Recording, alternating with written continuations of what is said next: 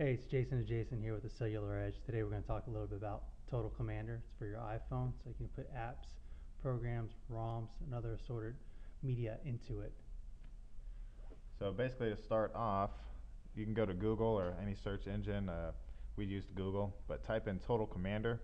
Once you type in Total Commander, your first option there should be the one that you're looking for. You'll click on Download. It'll bring you to this page here.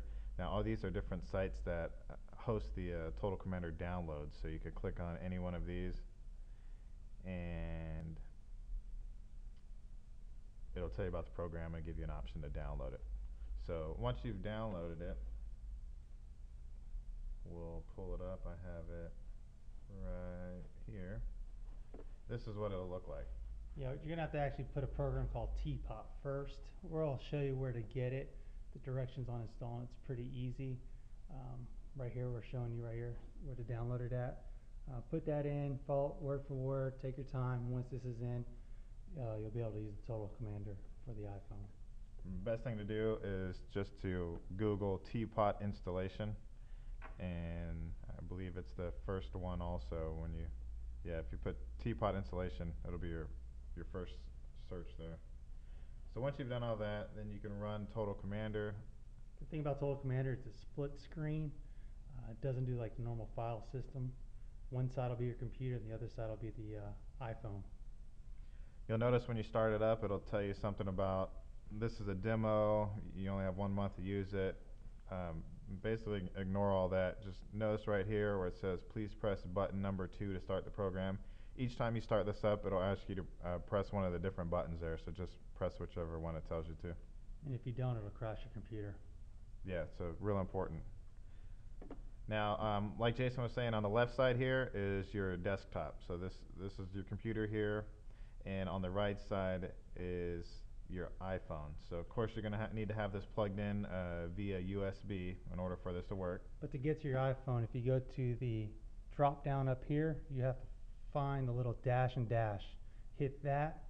It'll show Teapot, which is the program you put on earlier. You click that.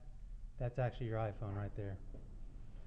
So to get to the good stuff of the iPhone, you're going to want to find the folder that says private.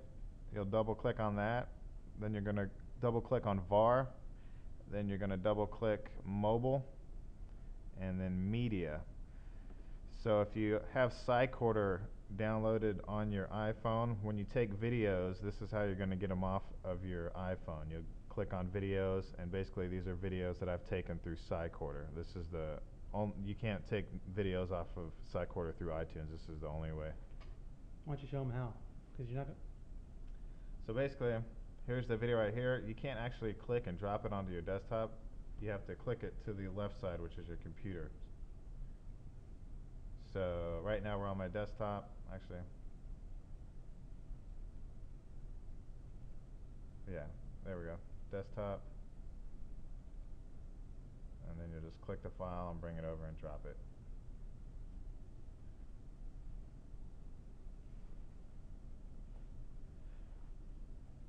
This is also important too when you're doing ROMs. So if you through Cydia, if you did the NES emulator, you're going to need to create a folder inside of the media folder here and name it ROMs. It's got to be capital ROM lowercase s.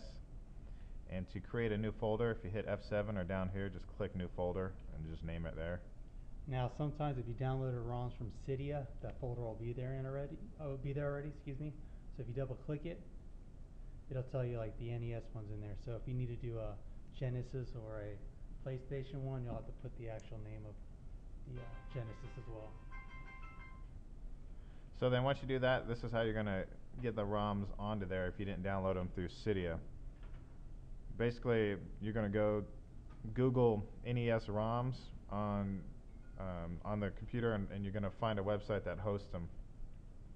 So once you find those and you have them on your computer, you're going to find them on your computer here, which I have mine under NES ROMs, of course. And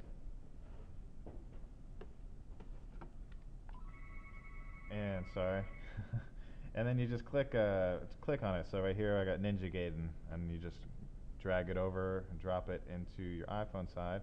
So now when you start up your iPhone, you'll have Ninja Gaiden inside of your emulator. So that's pretty much it. You could find other things in there too, like under recordings. If you have the 3.0 firmware, you have that new program where you can, I think it's called voice memos or something like that. Any voice memos you do, you can actually do the same thing. This is a voice recording that I did.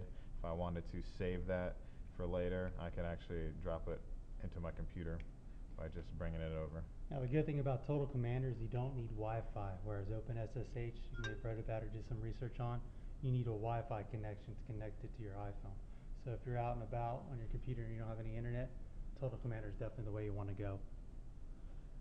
And nice thing about it too, there's no passwords. Like I think it's SCP or whatever it's called. There's a couple other programs out there, but you actually have to put in a username and password, and you have to put in your IP address. This one, you just open the program and go with it. But that's pretty much it. That's how you're going to get into your iPhone via Total Commander. Anything else you could think of? No, just thanks for watching our video. Make sure if you have any questions to hit us up, and that's about it. Thanks. All right, and be sure to check out our YouTube website for more tutorials in the future.